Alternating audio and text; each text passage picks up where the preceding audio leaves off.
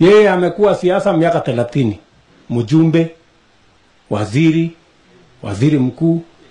Sasa jameni, unajua kuna tofauti kubwa sana kati ya mtu mchoyo na mwenye hana. There's a world of a difference. There's a world of a difference. Kama namna gani? Kuna tofauti mkubwa my friends. Wachana na hiyo.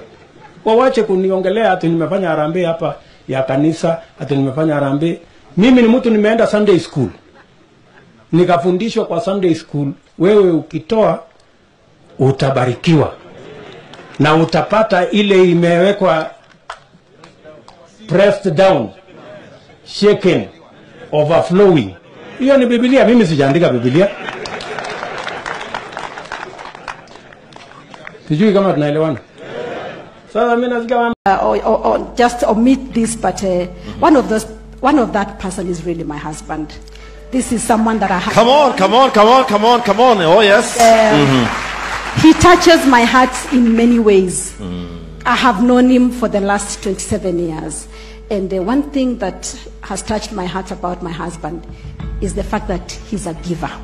And you saw him stand here yesterday to rally the church, to join the Bible translation team to raise 400 million Kenya shillings towards translating the Bible to the 20 tribes that don't have the Bible. Phenomenal. That is him. Wow. He has been giving from the many years. He tells me a story of when he was just 8 years old, and he, you know, in the village, back in the village, he had gone to glean, you know, to get maize to go sell so that he can buy himself a trouser for Christmas. Oh my. And he says Christmas reached before he went to Eldoret town to buy himself. I think those days the trousers that were there were pepper jeans. You know yes. The pepper jeans. And he says he went to church on 25th of December, and the AIC church, you know, there's something we do, and we say you give a gift to the child. Yes. And he only had 8 shillings, and he gave everything to that offering. Wow.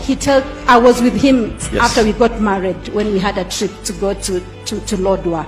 I think it was Easter of 1994. We were just in Lodwar like over Easter, and one pastor, we had gone with a friend and his family, yes. and one Turkana pastor came to see us and did not have shoes. The same story of the woman without shoes. Yes. My husband removed his shoes and gave them to the pastor. Oh my.